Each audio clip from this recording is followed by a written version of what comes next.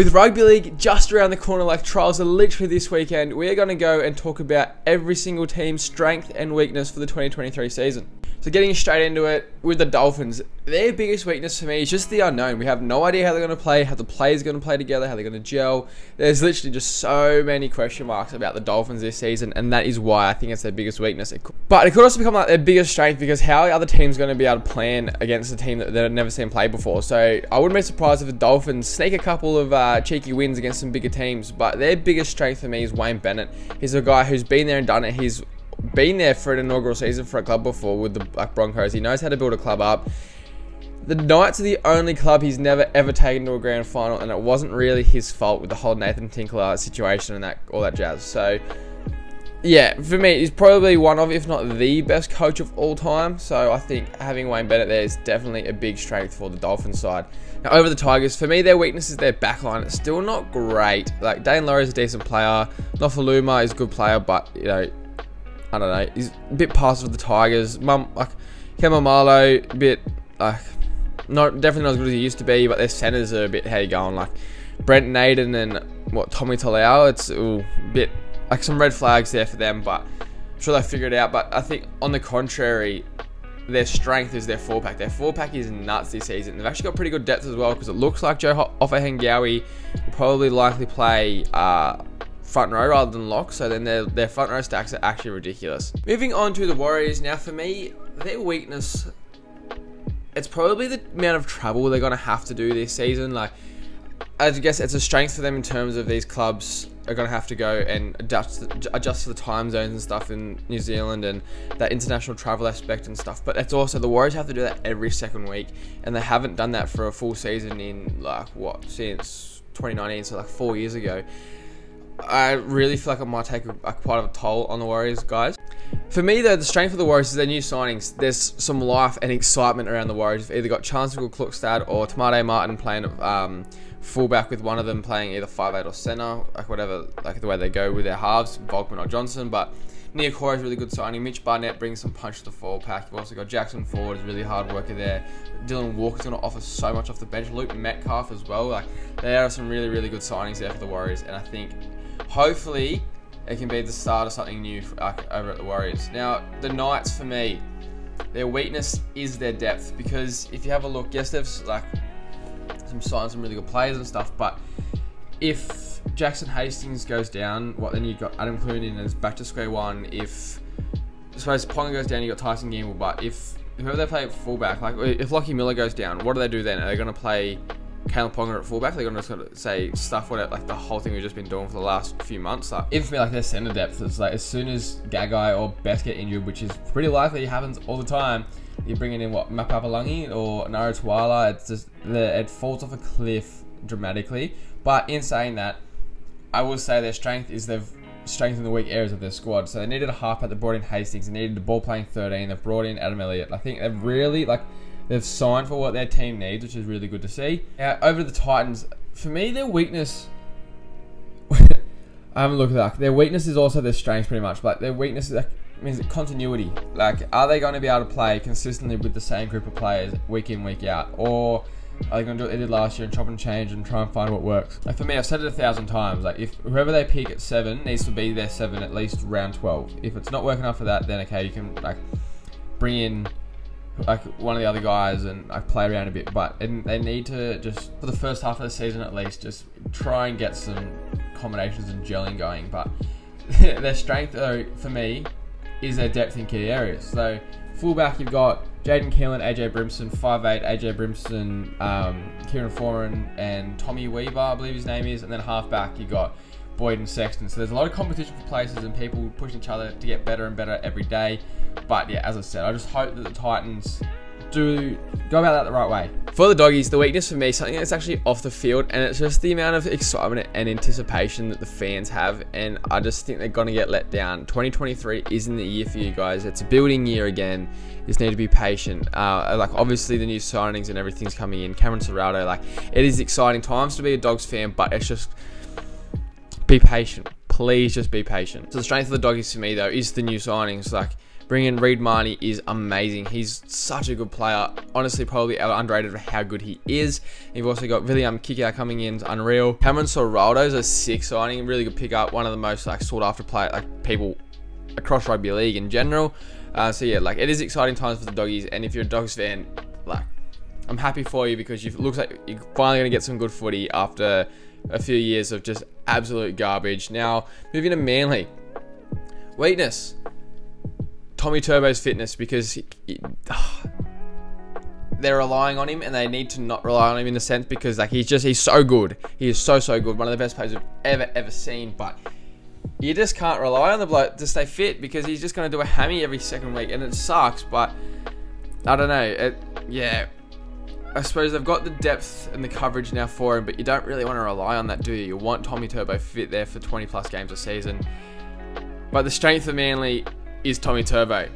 He is, as we've seen on his day, probably the best player in the comp. I don't think it's unfair to say that. Like, he's a really good player and almost untouchable when he's on. So I think if they can get him fit and firing, it'd be interesting to see how he plays in a SeaWorld system, but he could really be the reason why Manly make the top 8, make top 4. Like that's what they did last time Turbo was fit. So who's to say they can't do it again? Moving over to the Dragons, their weakness is their forward pack for sure. After you go from after Jaden Stewart, Jack DeBellin and Jack Bird, there's not much else doing really for that forward pack. Oh, Blake Laurie as well, but after that, that's pretty bad, and like the depth isn't there. There's good guys coming through, but I don't know if they're ready just yet or like ready to make an impact. You can't rely on them anyway. Let's just say that.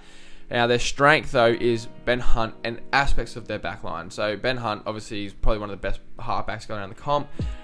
Can they rely on him to not get injured? Because he is, 32? It's getting a bit worrying. But like, if Zach Lomax can have a good season, Moses Sully is really good if he can stay fit. Matt Fine is unreal. Ravalawa, too, like, he's good on his day.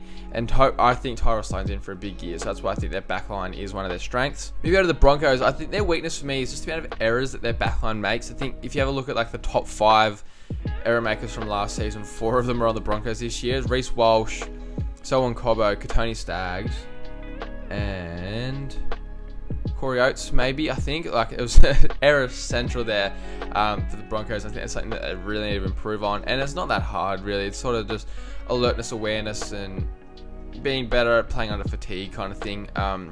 The strength though for me is they've got a very well-rounded side. Like 1 through 13, any of their bench, like it's pretty competitive and level. Like I wouldn't say that their backline outshines their 4-pack and vice versa. They've both got little bits of holes, but they both have like stars as well. So I think the Broncos, yes, there's some off-field drama and stuff going on, but there's no excuse for them to not make the top 8 this season with that squad they've got.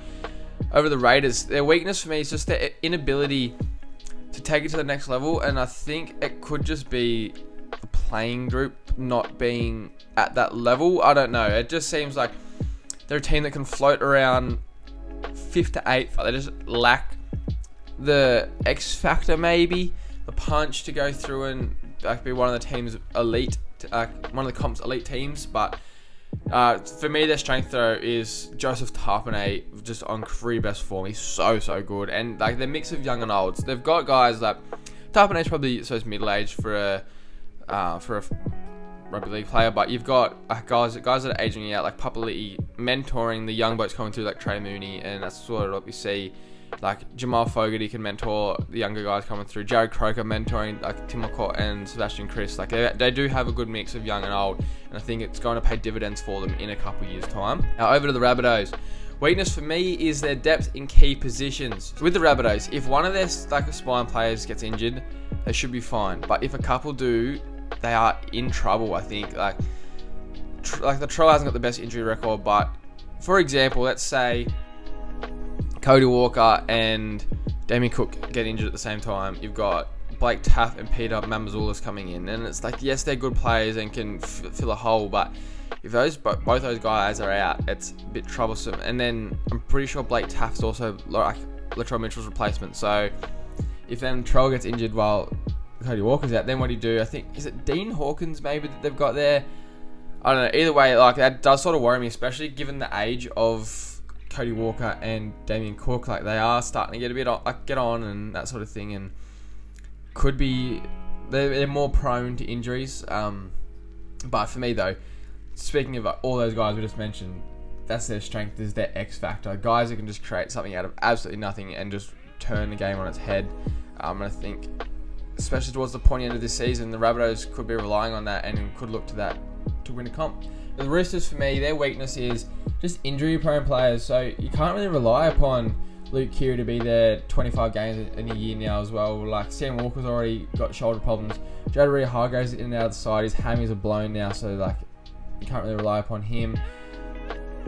It's worrying. It sucks because like they've probably got the best 1 through 13 in the comp, but it's just whether you can keep them on the park at the same time. Even guys like Tupanua had a big injury last year. Victor Radley, I mean, he's more suspension as well, but it's very hard for them to keep the same players on the field like for multiple weeks, which sucks. But in saying that, like something I just spoke about was like their strength, and it's an incredible 1 through 13 they've got. So I think nearly every single player there is a rep player or is the next waiting. It's just ridiculous how strong their starting 13 is, and there's no excuse really this year to not win a comp. Right, for the Storm, for me, their weakness is just the amount of experience that they've lost. So losing the Bromwich brothers and Kafusi, like when the going gets tough, they know what to do. Where you got players coming in like Eli Katara and stuff, where they might try and be the hero and not just play to the 1%ers and like just get into the grind of it. And they might just try and go for the big play and stuff like that. But the Storm, like they'll be fine. Honestly, like I'm not worried about the Storm at all. A lot of people are, but like, a club that's still led by Bellamy and Panisi is in no trouble whatsoever. But yeah, there is like a lot of experience like last year. I think that's one of the reasons why they brought in Tariq Sims, is because he's played so many games. He's been at different clubs, different situations, Origin player. Like he will be able to mentor those young boys. But yeah, like there's no replacement for time. And I think it just Storm's gonna have to be patient with those young blokes coming through. But their strengths, as I said, like Craig Bellamy, you can never ever rule out a side that's led by Craig Bellamy. He's incredible, like this leader of men, and I think they'll have absolutely no worries at all. Like with this, like honestly, I wouldn't be surprised if they make top 4 this season. Now for the Eels, I think their weakness is probably just their losses. Like Reid Marnie is going to be a huge blow. Josh Hodgson, yes, he's a good player, but he's definitely not Reid Marnie. I think coming off an ACL at Hodgson's age could be a bit how you going, but at the same time, he's seen how big the bloke looks. Like I don't know, they're on something special over at the Eels there with that weights program. But you've also lost Isaiah Papali'i, which is a big loss. Nick Horae's a massive loss depth-wise. But then in saying that, you brought in Jack Murchie, and as well Ryan Madison's still at the club. Like I do think they'll still be okay, but it sounds funny, but I think for the Eels, their strength is losing a grand final. They know that now, they believe that they can get there, but they know what it takes now to win a comp. They've had that hurt, and they'll use that as fire. I don't know whether they can make a grand final this season. For Eels fans, I hope they do. But yeah, look, I don't know. The Eels are in a lot better position than a lot of people think, in my opinion. Moving over to the Sharkies, the weakness is depth in key positions again for them. I don't really know. Like right now, with Lockie Miller gone and Cade Dykes done his ACL, who's the replacement fullback? Like Iro, I don't know. He's more, I've heard he's more of an outside back. And then one of the halves get injured. It's like Braden Trindle coming in, Connor Tracy, and it's like as much as they do a job, it's still not as good as you want it to be. The Sharkies though, their strength for me is maintaining the same roster. Like they've had barely any player turnover, and I think it's like they're pretty much just saying, all right, let's run it back. We went better than we expected to in our first season together. Let's see how good we can go with our second season. Like the whole club's had another extra preseason with each other, so I think they'll be absolutely fine. Moving over to the Cowboys, what I've written down for their weakness is depth in terms of like there's people they've lost. Like they've lost the Hammer, who can cover the whole back line. They've lost Gilbert, who can cover the whole forward pack, and I don't really see where that's been replaced. They'll still be fine, but I don't know. If they get a couple of injuries, maybe they wish they had held on to those blokes. But I think, again, same as the Sharks, the strength is like maintaining like the roster. Like the core of the roster is still the exact same. Like, most of the time, Tom Gilbert and the Hammer are coming off the bench anyway. So the Cowboys are like in a very exciting position. And I think making Queensland Country Bank a fortress is unreal. And like they're another exciting team to watch this season. Now, finally, over to the Penrith Panthers. Their weakness is losing Coruscant. He's one of the best, if not the best 9 getting around the comp. Mitch Kenny's really good, so is Sonny Luke, but they're definitely not Avi Coruscant, and they're not going to be able to replace what he does. But their strength is just having the best roster in the comp in 4 grades. Like, their depth of their club is ridiculous. The fact that under 20s came in and won a finals game in like New South Wales Cup last season is ridiculous. It just shows you how good their whole squad is and just the system at Penrith, how strong it is. So there is my strength and weakness of every single club going into the 2023 NRL season. Let me know what you think your club's biggest strength is in the comments, and make sure you subscribe to the channel. Thanks for watching.